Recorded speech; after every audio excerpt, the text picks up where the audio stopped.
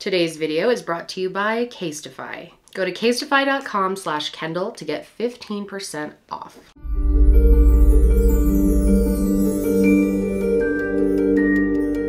Hey guys, and welcome back to my channel. Happy to have you all joining me today for another video. Today I'm going to be talking about an ongoing case.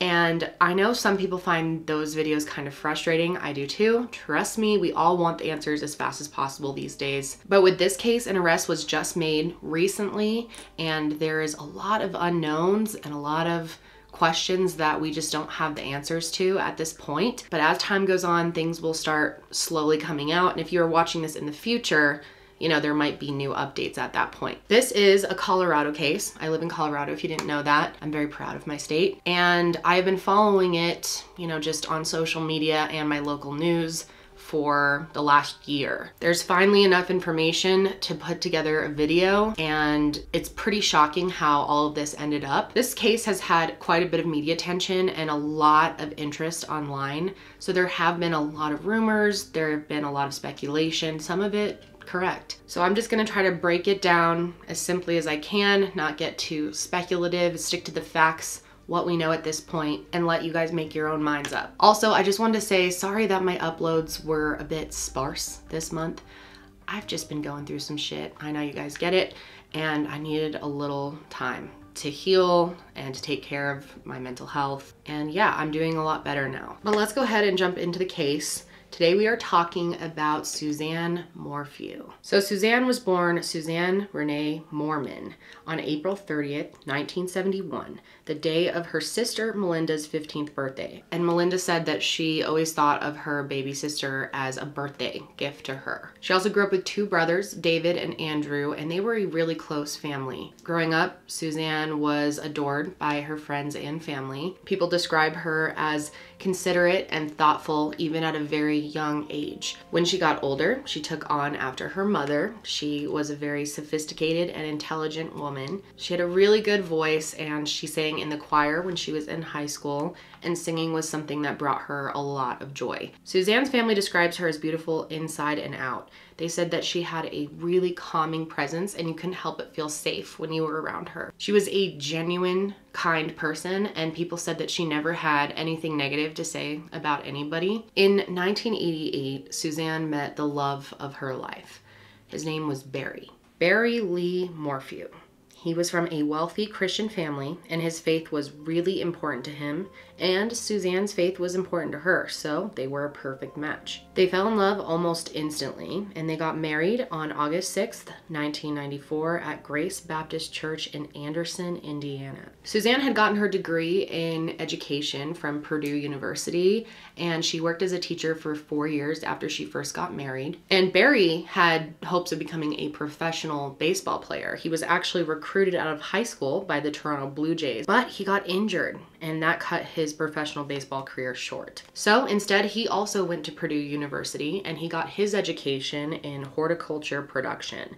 He started his company, BLM Landscaping, in Arcadia back in Indiana in 2004. His company did traditional landscaping, hardscaping as well. They also built like little sunrooms and off rooms. They also had two daughters who are named Mallory and Macy. And Suzanne was a really good mom. She adored being a mom. She wanted kids for a really long time, and her girls loved her and loved Barry. Barry was a good husband and father. He was hardworking and disciplined. One thing that he really loved was big game hunting, and he would often take these retreats for weeks at a time, leave his family because he needed to recharge. So then in 2014, Suzanne started a nonprofit. It was called the Suzanne R. Morphew Hope Foundation, and the mission was to address needs of children in various global locations by showing the love of Jesus Christ in tangible ways to address recognized needs. In 2018, they decided it was time for a change, so they moved. That May, they put their house up for sale, which also had 13 acres of land, and they listed it for $895,000. Then in April, they bought their house in Salida, Colorado, which was $1.6 million. Is a beautiful house with a gorgeous view of the mountains. It is really pretty down in Salida. This house was built in 2008, and it was on over 7 acres of land. It's right on the border of the San Isabel National Forest, which is gorgeous. So Salida is in Chaffee County. It's a very small town, just over 5,000 people, and this is known as the heart of the Rockies. Now, despite the distance between houses in this county, most people are pretty tight-knit in this community. Most people in the town know each other, most residents, and they look out for one another. And the Morphews neighborhood is considered to be a very safe neighborhood. So safe that people normally don't even lock their doors there. And as soon as they moved in, the family really thrived in their new home. The girls adjusted really well, they met friends quickly, and they loved their new home. I mean, who wouldn't? That's a gorgeous house. They started making a lot of friends and connections in the area right away, and it wasn't long before they were real well-respected members of the community. And they were also very involved in their new church, which is called Grace Church in Salida. Suzanne spent a lot of her time volunteering at the church. She would make lunches for the youth group, help in any way she could. And Barry signed up to be a volunteer firefighter in the area while also continuing his landscaping company. Suzanne really prioritized staying in touch with all of her old friends, but she also made a ton of new friends in Salida. She made friends anywhere she went. She was a very friendly person. And soon she had a new circle of friends in Colorado. And another really interesting and respectable thing about Suzanne is that she was a cancer survivor. She actually had Hodgkin's lymphoma twice. Once before she had her kids, and then once right before they moved to Colorado. Her last treatment was October 1st, 2019. Her family had a big celebration for her. They were really proud of her for making it through it. It was difficult for her, of course, but she remained really positive throughout it. She made friends through her cancer treatments, and people that did treatments with her said that she was always cheerful and positive during them. No matter what Suzanne was going through, she seemed to really keep a positive outlook. At least one or sometimes both of her daughters would go to her treatments with her every time. They were really, really close with their mom. But Barry didn't go very often, and when he did, he kind of seemed out of place. He would kind of shut down and not really talk to anyone. Now, of course, it is understandable for something like that to be traumatizing on a partner too, but other survivors who were there said that he just seemed really uncomfortable being there. But Suzanne made it through, and she had scheduled maintenance appointments throughout 2020, which brings us to May of 2020. Her next appointment was supposed to be the Monday after Mother's Day. Now, of course, where they lived was absolutely gorgeous, and they had tons of trails accessible to them just from their house. And so Suzanne loved to go for an early morning bike ride every Sunday morning. It was kind of her thing. Then after she got home, they would all get ready and they would go to church together and sometimes go out to lunch, you know, spend the day as a family. And so Barry tried his best not to work on Sundays so that he could give the day to his faith and his family. But for Mother's Day that year, which was May 10th, 2020, they decided to do something different. Macy and Mallory were planning to go on a camping trip that weekend together, but they were planning to return home early on Sunday so that they could spend the day with their mother. And surprisingly, even though it was Mother's Day, since the girls were going to be home on Sunday with Suzanne, Barry decided he was going to drive to Denver to do some work. And driving from Salida to Denver is anywhere from about 2.5 to 3 hours. So it was a full day thing. Later on, the girls realized that they were going to be coming home a lot later than they thought.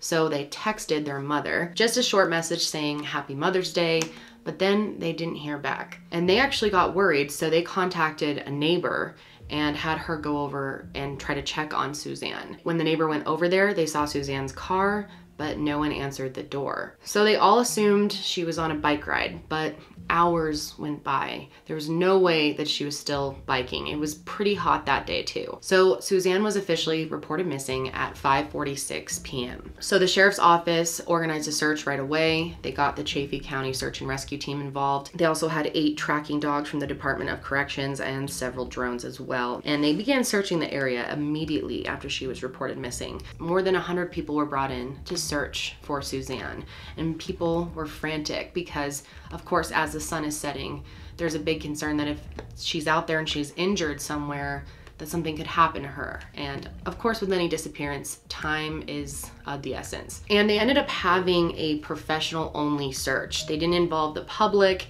possibly because of COVID. And they also blocked off the road to the family's home so they could search that area as well. And at the time, they believed that Suzanne would be in the area around County Road 225 and West Highway 50 in Maysville. And they searched as long as they could. And by the next morning, they had searched pretty much the whole area. So they brought in even more professionals, even more search teams, and looked in some more tricky places. You know, like steep drop-offs, areas along rushing water. And keep in mind, they have to look out for wildlife in the area as well.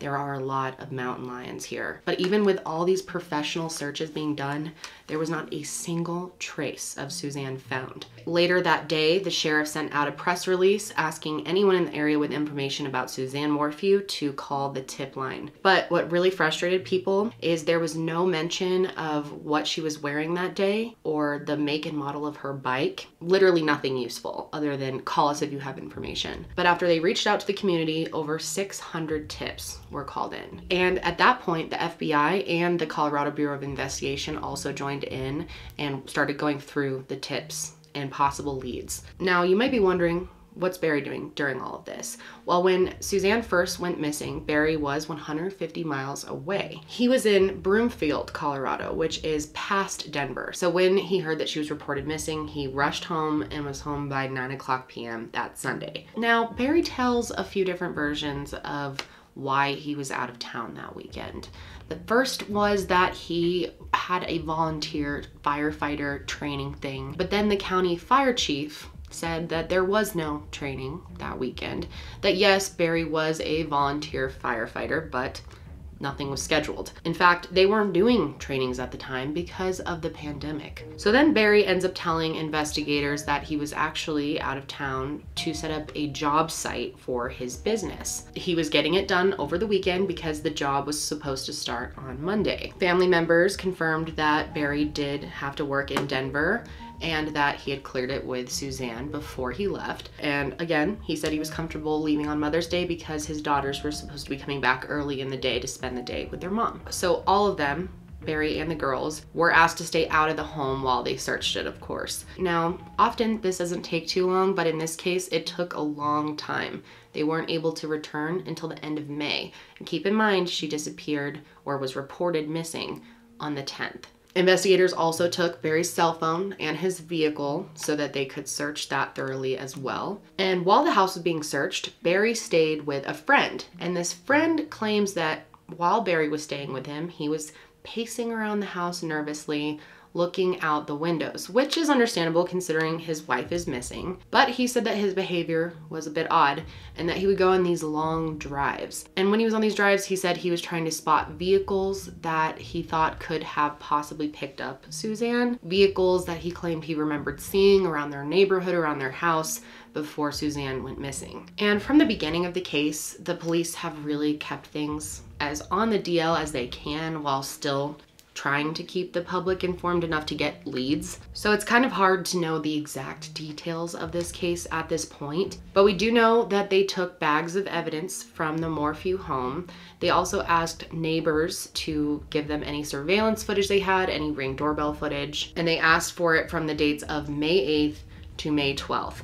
And a lot of people were quite frustrated with this because they just trusted people to give that footage up instead of going and obtaining it themselves. Now, like I said, there are a lot of mountain lions in this area, but investigators were able to rule out the idea of a mountain lion attacking Suzanne pretty early on. But at first, Barry was very set on the idea that a mountain lion could have attacked Suzanne or even have taken her. One officer has stated that, Barry stated, that he believed a mountain lion took her off into the forest and like stashed her somewhere to eat her later. And that was his explanation for why there was no trace of blood. I mean, with any wildlife attack, normally you find clothing, a shoe, some blood, some hair, something. You know, it's not going to just be a clean scene. And this officer said that that was one of the moments that he felt like there was more that Barry wasn't sharing, because that was odd for him to keep pushing this idea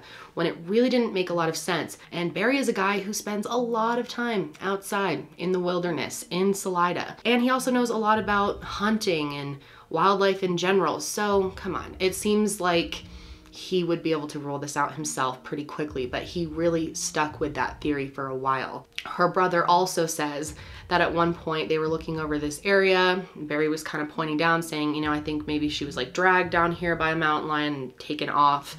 And her brother said that at that point he really started to question Barry because he just knew that made no sense, that there would be a blood trail. But the whole mountain lion theory was put to rest pretty early on. It just makes no sense. And at that point, Barry started to push the idea that maybe she was kidnapped.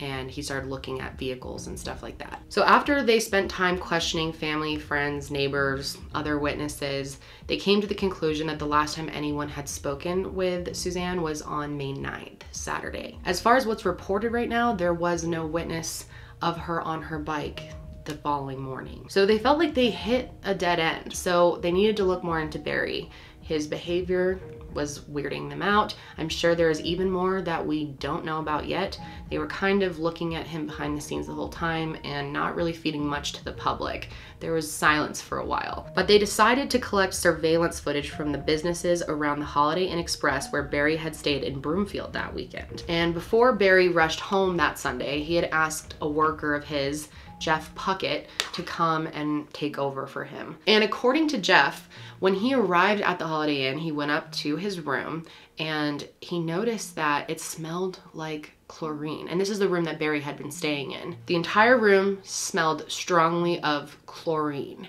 and there were towels all over the place. And the bed, I guess, was made, but it didn't look like it was made by the hotel staff. It looked like someone had possibly slept in it or gotten into it, or at least messed it up and then kind of remade it. So they checked with the hotel and they confirmed that they don't use chlorine to clean the hotel rooms. And also, the pool was closed at the time due to COVID, even though Barry tried to say that the chlorine smell could be from the pool. And then Jeff also found a pile of mail, including a letter about property insurance, and he ended up handing all of this over to the FBI. Now, obviously, investigators are really starting to look at Barry. It seems like he may have had some involvement, but Barry's friends and family all really rallied around him at this time and continued to talk super highly of him. I mean, a lot of people that they interviewed, people in the town, people he worked with, just said he was this upstanding guy. There's no way he did anything. One of his childhood friends got on the media and said that Barry was absolutely devastated by the loss of his wife and there was just no way he had any involvement. He said everyone got along in their family so well. They were the perfect family. So backtracking a little bit, within the first few days of her disappearance, Barry offered a $100,000 reward and then a friend matched it, and so it was $200,000 total. Then it came out that on May 12th, Barry had given a very weird note to a local storage manager, and the note said, "Baby blue bike helmet, biker's clothing." No phone number, no name, nothing about her hair color. Now, Barry tries to say that at first his story of where he was inconsistent because he was so shocked about what happened to his wife, he was confused, which is understandable in that situation, of course. And then a week after Suzanne first went missing, Barry posted this video to Facebook, and it is, I don't know, gives me a very eerie feeling. Oh, Suzanne, if anyone is out there that can hear this, that has you, please, we'll do whatever it takes to bring you back. We love you, we miss you, your girls need you. No questions asked. However much they want, I will do whatever it takes to get you back. Honey, I love you, and I want you back so bad. It seemed like Barry was trying to make this pre-recorded statement, pull on people's heartstrings a little bit, and that way he could also avoid talking to the media and doing interviews. He can just point to his Facebook page. If you want to know what I have to say, go to my video. It gives him control of the situation. Just days before that video clip was recorded, they had actually found Suzanne's bike, which of course, it's very unusual that they missed it the first time. It was close to her home off of County Road 225, down this hill, kind of at the bottom. Investigators spent a lot of time searching in this area. And this YouTuber named Tyson Draper, who I believe lives in the area, started recording the area. So here's some of his footage. You can see the bridge and the road leading to her house. You can see the hill and the area where the bike was found. And according to the sheriff's office, the bike was not damaged, and they thought it was really strange that when they brought dogs to that area, they didn't pick up her scent at all. So that led them to believe that the bike was actually thrown there by someone who was not Suzanne, and it was made to look like an accident. And the investigators also said that they found this personal item of Suzanne's. They won't say what it is. Literally, they claim they haven't even told her family what it is, but they found it on the road going west. We've run foot searches using air support, canine support, swift water support, and we've also utilized countless hours of drone searches. We've used well over 200 personnel, and over 2,000 man hours have gone into this search, but unfortunately we haven't found Suzanne yet, and as I stated before, that is our top priority. Yesterday afternoon, which is Thursday, in the area of County Road 225 and Highway 50, we did find items that we believe were personal items of Suzanne Morphew, and that launched a bigger search we had today, which included the full closure of US Highway 50 on Monarch Pass. In that search, we used today well over 90 searchers that are well-trained individuals from both our local agencies as well as the FBI and CBI. We searched over 2.5 miles using grid patterns. Unfortunately, we found no other items in that area at this time. We're in the process right now of reevaluating where we are with the information we received. And I want to let everybody know that we are receiving information, and so we're constantly reevaluating that information, and based on that, it'll determine what our actions are tomorrow searching. However, I want to remind everybody that while we're doing this, the investigation continues.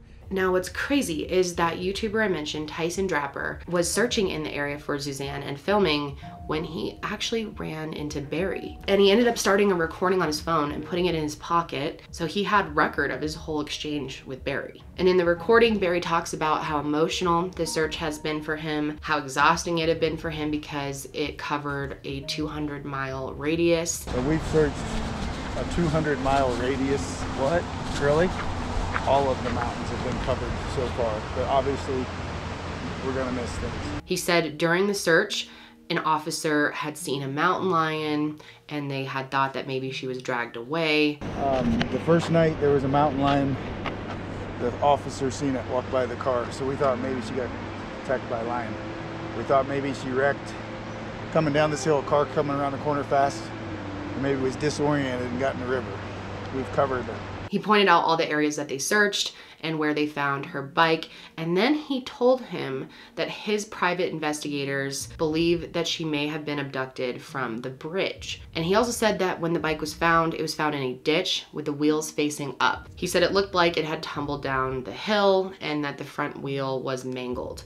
But the police said that it wasn't damaged. And then he proposes the theory that Suzanne had fallen off the bike, hit her head, gotten disoriented, wandered further into the woods, and then eventually got swept up by the creek. Barry also said he was upset with how the bike was handled. He thought that the officer should have left it alone until it was processed as evidence. To him, he thought that maybe Suzanne's abductor's DNA would be on the bike somewhere, and according to him, up to 10 other people had touched the bike. He was also angry that there were search teams being allowed to just walk in the area and vehicles being brought in, which he felt like could cover up any potential footprints. So in the recording, Tyson asks how he can help, and Barry said that if he's a hiker, he can continue to just search the area, and if he finds any evidence, he emphasized not to touch it. But then things kind of took a turn, and Barry kind of makes a threat to Tyson. He made a little threat there at the end. I don't know if the camera picked it up or not, but he said, if I'm with the news media, he's gonna come after me. So that definitely ended very strangely. So Suzanne's nephew, Trevor Noel, actually was the one who confirmed to the media that her bike had been found. He also lived in Colorado, and he sort of became the unofficial spokesperson for the family to the media. He helped organize a GoFundMe to raise money for additional searches and help the family members pay for travel, food, and housing. This GoFundMe was created dated on May 13th, 2020, 3 days after Suzanne was reported missing. The campaign raised over $33,000 from over 341 donors before it stopped accepting donations. Every morning, early, we've been gathering and creating a game plan, and we just sent a bunch of teams out. We have our biggest crew yet today going out again. And we're working all day from when the sun comes up until the sun comes down, scouring every hill, every creek, every watershed, looking for our beloved family member and my aunt, Suzanne. I know it must be really difficult. Is there any clue as to what might happen? Are there any theories that you're working on?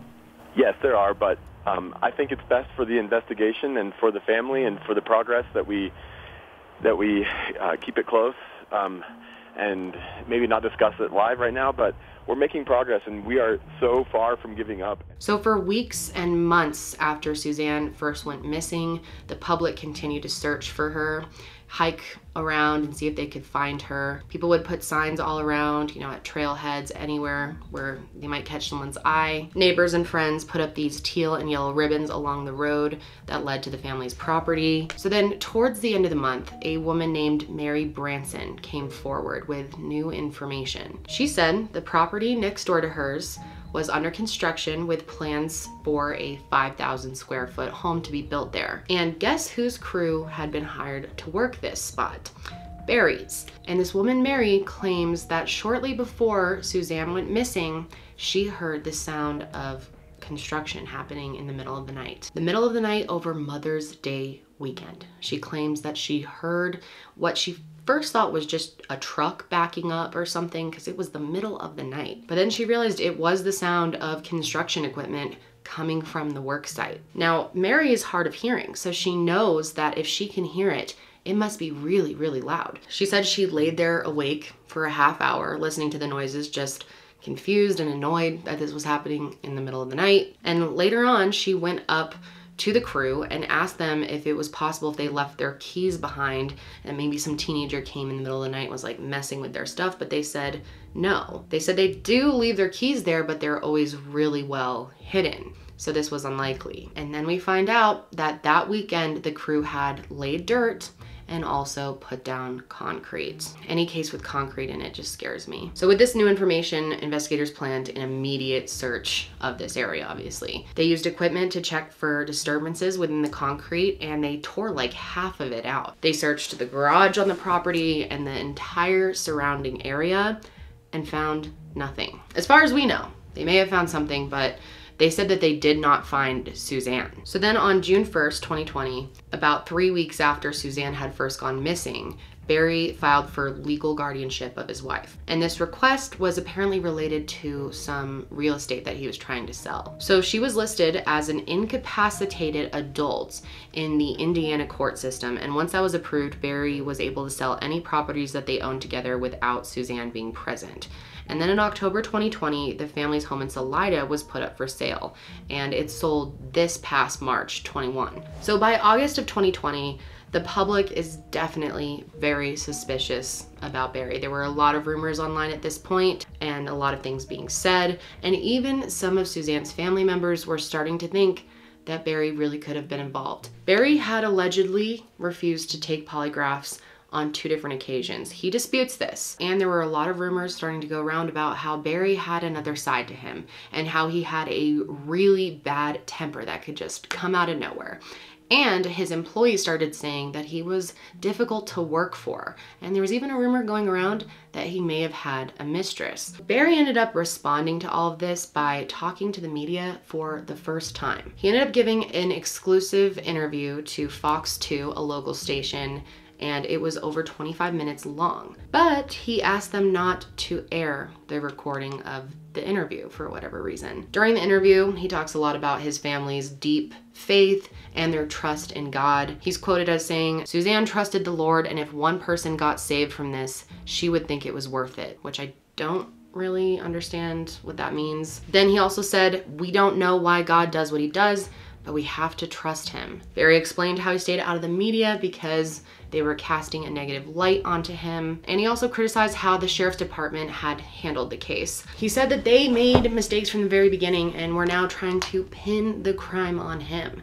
So you can tell he's freaking out. He also talks about how a friend was with him when he found the bicycle and how the police just destroyed the evidence right in front of him. And Barry had three main theories for what he thought happened to Suzanne. One, a wild animal attack. I don't know why he was still hung up on that because it was pretty much debunked. But two, she could have been the victim of a hit and run, which also doesn't make a lot of sense. And three, she was abducted. He also implied that maybe this person who kidnapped her could have been someone that she knew. Someone who could have just ran into her while she was out on her bike ride and took advantage of the opportunity. He also vowed to continue searching for Suzanne every day for the rest of his life. He also said that he was never asked to take a polygraph test. He doesn't know where that rumor came from. And he says he has cooperated with the police and that he's done over 30 hours of interviews. On July 9th, investigators did a second search of the Morphew home. It has not been released what they were looking for, if anything specific, and they have not released any information about anything that they found. And people have been very frustrated with the lack of information being put out to the public in this case because it is leading people to speculate quite a bit. At that point, pretty much all the details of the case were being kept from the public. People started commenting on the Chaffee County Sheriff's Department website, their Facebook page, saying that they were sending incredible tips that were being ignored, and they were just frustrated that they weren't putting information out that it could possibly help. Now, during all this time, police are working on the case behind closed doors. They told their family that they are working around the clock trying to figure out what happened, but they weren't able to release information for whatever reason. Maybe this will all make sense one day, but in the meantime, rumors are flying online. And one rumor started about Suzanne's nephew, Trevor Noel, who became like the spokesperson. He did the GoFundMe. There were claims that he had actually tried to hit on his aunt and that she rejected him. And people also started saying that he set up the GoFundMe for his own financial gain. And then it got even crazier. People started speculating that he helped hide Suzanne's body, that he could have been involved in her disappearance. So obviously there was no information to back any of this up, and it was really intense for their family. There were a lot of reports going around about Barry being seen at a local dumpster and that maybe he threw her body into the dumpster. There was also theories about Suzanne being held hostage at a neighbor's house. Another one that her body had been put through a wood chipper and put into the Arkansas River. And there were even rumors that she was buried and put into their family garden. So I can't imagine how her daughters are feeling at this point. I'm sure they are totally overwhelmed and don't know what to think. None of it has been verified. All of that is local gossip. But of course, this is what happens when people are passionate about a case and really want to know what happened and there's no information being given. People start to just make things up. So then in September of 2020, Suzanne's brother Andrew, who lived in Indiana, came out to Colorado to organize a search with hundreds of volunteers. And he raised $18,000 to search this property, this plot of land near Poncha Springs that was owned by Barry. There were some media reports that a dog had picked up her scent in a wooded area about 15 miles from the Morphew home at this plot of land that he owned. And Barry did not participate in the search, but he did allow them to access it. And her brother, by this point, Andrew, started saying that he believed that Suzanne was murdered and that her body was somewhere near her home. So he recruited volunteers to dig up possible grave sites. They even investigated bodies of water with sonar equipment. They brought in monitor drones, and then they also searched the area with dogs as well. The sheriff's office assisted by sending out their own crews to process any evidence that may have been found. And at this point, Andrew tells the media that he heard an investigator say to him that when they first searched Barry's house, it smelled like chlorine, which definitely makes you think back to his room at the Holiday Inn. He also claimed that the CBI is investigating several items of evidence, including a towel, a tarp, and a blanket. And he also said that he thought it was very weird that investigators did not find any coolers in Barry's house because Barry was this big hunter. It's weird for him not to have any coolers. So where are his coolers? What else could they have been used for? So then in November of 2020, Suzanne's family had another blow. Her father died from cancer, and he never found out what happened to his daughter. Around this time, the rumor that Barry could have been having an affair started to pop up again. Specifically, a woman named Morgan Gentile was accused of being his mistress and the reason he may have murdered his wife. Now, Morgan was actually working on the crew with Jeff Puckett, the worker who smelled the chlorine in the hotel room over Mother's Day. Morgan had also gone into a hotel room, and she confirmed Jeff's story that it did in fact smell like chlorine in the room. And she said this wasn't just a hint of chlorine. I mean, her eyes were burning because it was so strong. She also said the towels on the floor were soaking wet and she couldn't make sense of the scene. And according to Morgan, Barry was acting very strange that weekend. On Friday and Saturday, she said that he was working a local job off County Road 105 in Salida. She said that Barry seemed stressed and was acting really strange. On Saturday around 11 a.m., he told her to go home early and that he had to go home and make his wife happy. He said that he was going to take Susan on a bike ride or a hike. But later on, Morgan heard that Barry had actually stayed in town the whole day and was out shopping alone. The job that was happening in Broomfield, which was building a retaining wall, had already been put off for weeks at this point. Barry and Morgan were supposed to be the only ones on the crew that day, but last minute, Barry asked her to put together a full team. And Morgan also said that she talked to Barry on Mother's Day and that he seemed frantic. And this was way before he would have known that his wife had gone missing. So that stuck out to her. After she talked to him, Morgan picked up the other worker, Jeff, and they went to the hotel room, and that's where they smelled the chlorine. And what was really weird to them as well is Barry said that he was gonna leave all the tools that they needed at the site to build the retaining wall, but when they got there were no tools. It seemed like he was very scattered. And then early on Monday morning, after he already knows his wife has gone missing, Barry takes the time to call them and let them know that there's going to be a delivery of bricks. And they waited for it to come, but it didn't. And when it didn't come on Tuesday either, they eventually just went home. So then Morgan goes back to Salida.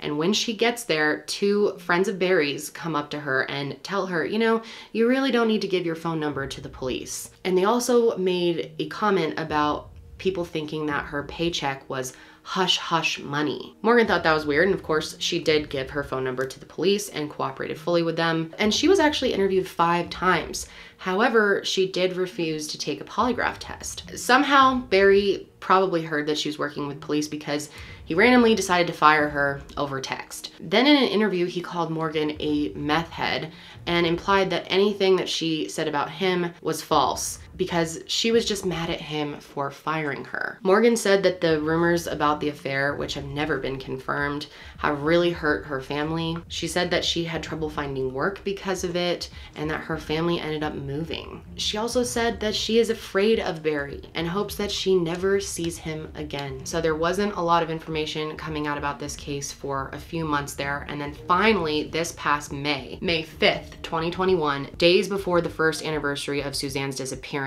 Barry Morphew was arrested on the side of the road near his condo in Poncha Springs. To reach this point, over 70 investigators had worked on the case.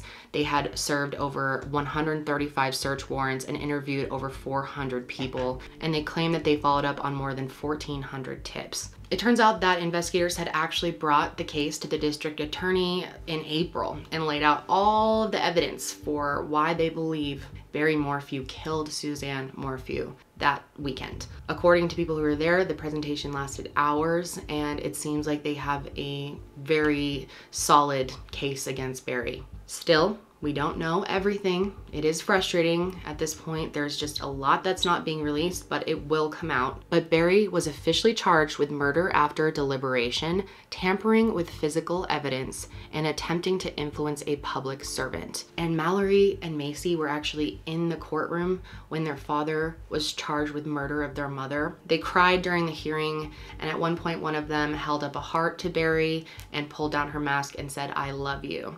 I'm sure they are very confused and torn apart at this time. I feel so badly for them. Of course, we don't know if Barry is really guilty yet. Everyone is innocent until proven guilty in a court of law, of course. But a few weeks later, additional charges were added. This time it included tampering with a deceased human body, which they claim happened between May 9th and May 10th, 2020. He was also charged with possession of a dangerous weapon and with submitting a fraudulent vote in the 2020 presidential election. It turns out Barry actually cast a vote for Donald Trump for his wife, and he claims he had no idea that that was illegal to do. Now, court records in criminal cases are normally available to the public, but in this case, they're not being made available. The defense has actually requested that the court limit public access to the arrest warrant. And this, they claim, is to protect Susan and Barry's daughters and to protect Barry's right to a fair trial. Judge Patrick Murphy agreed to seal the warrant, mainly to protect Mallory and Macy. And this has apparently been done to give them time to process what is going on and allow them to see the evidence for why they think their father murdered their mother in their own time and not just find out when everyone else finds out. So that definitely leads me to believe they've got something pretty solid. And I guess the decision to seal the records is also because the affidavit is really, really long. It's 130 pages, and it's the longest and most detailed document that has come through the Colorado court system in over 30 years. So there is a lot we don't know right now. So basically they're saying that if the information was given up to the public, Barry would probably be deemed guilty by the general population way before the trial even started. Now, of course, people want the redacted version, which is where some important crucial information that needs to be made private is left out and they just release kind of the bare minimum. But the judge decided not to do a redacted version because it would be too time consuming. That's how long this thing is. Not only that, the prosecution and the defense would be able to go through it and redact what they want, so it would just take a really long time to get it done. So as of now, when I'm recording this, all of the records remain sealed, and they definitely will be sealed till at least August, if not probably longer than that. People are very angry about this decision. The media has openly said they don't agree with this decision, and the media actually put in an appeal to the judge asking him to reverse this decision. And the media's argument is basically that it doesn't make sense to just make this decision based on the document being too long and it being too time consuming to go through it. They argue that this is just not a legitimate reason to take away the public's right to review public information. So I don't know what's gonna happen as of right now. Judge Murphy may reverse his decision, or this could go all the way up to the Supreme Court. But if and when eventually this information is released, a lot of stuff is gonna come out about Barry, and I think everyone's gonna see this case in a whole new light. There's probably some major elements to this that we are missing. District Attorney Linda Stanley says that they are confident with the evidence that they have against Barry and doesn't expect there to be any more arrests in this case. For those that didn't hear the question, he said, we're not releasing the affidavit and we don't have a body, so how can I convince the public that we have a strong case? That's my job. I'm the one that considers how strong my case is before I bring charges, and I wouldn't bring charges unless I was confident. So it sounds like they know that Barry did this. It sounds like they knew for a while and they were just collecting a massive amount of evidence. Why would he kill his beautiful wife?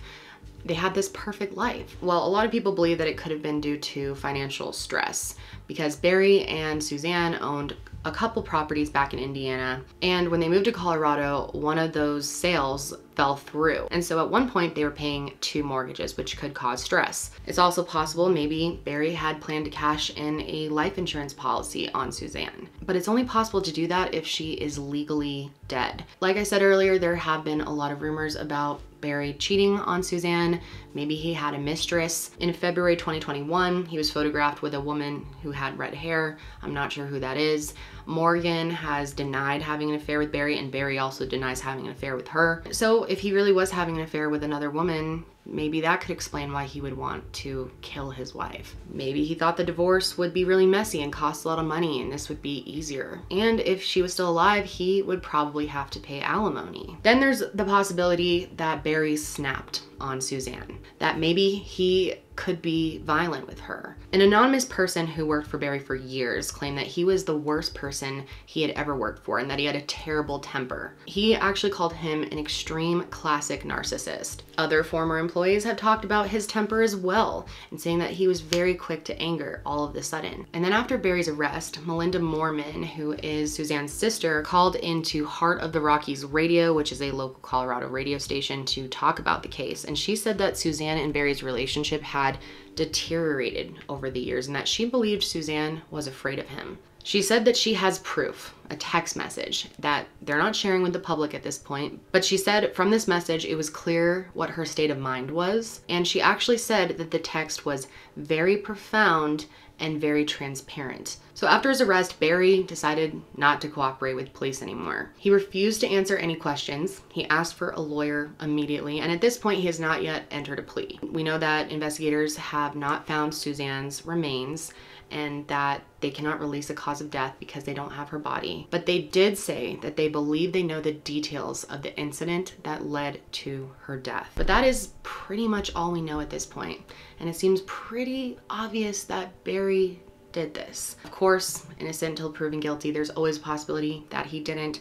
I would like to hear your thoughts, of course. Maybe you don't think he did it. I'd like to hear that. Any other theories that you may have. I remember this case first breaking on the news around Mother's Day and thinking how sad for someone to go missing on Mother's Day, you know? I just can't believe that now here we are a year later and it turns out her husband did it. But how many cases end up like that? I mean, it's so common. I am for sure going to be staying up to date on this case, and I will tweet anything that I hear. So if you want to follow me on Twitter, that is below. It's Kendall Rae on YT. But that is going to be it for me today, guys. And before I go, I'd like to thank today's sponsor, and that is Casetify. Now, I am a really big fan of Casetify phone cases. Casetify's cases are slim and protective. Their impact cases are engineered with a 2-layer construction of Chi-Tech, and they're drop test approved for drops up to 6.6 feet and actually 9.8 feet for their ultra impact cases. Guys, these are so much more protective than cheaper alternatives that you may find at the store or on Amazon. And they're really cool cases. They come in a ton of designs. You can pick your favorite color, pick your favorite print, and match your phone to your style. You can also add your name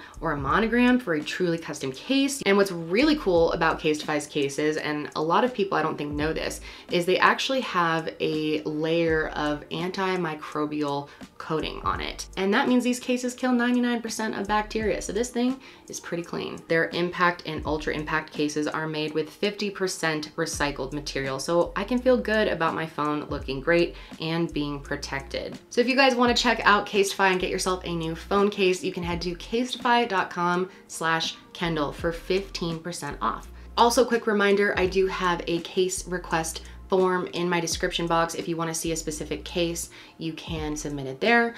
And I also have 2 podcasts, if you didn't know.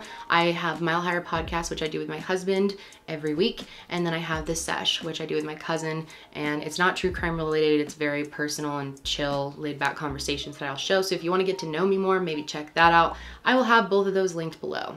But that is going to be it for me today, guys. I hope you have a great rest of your day, and I will see you next week.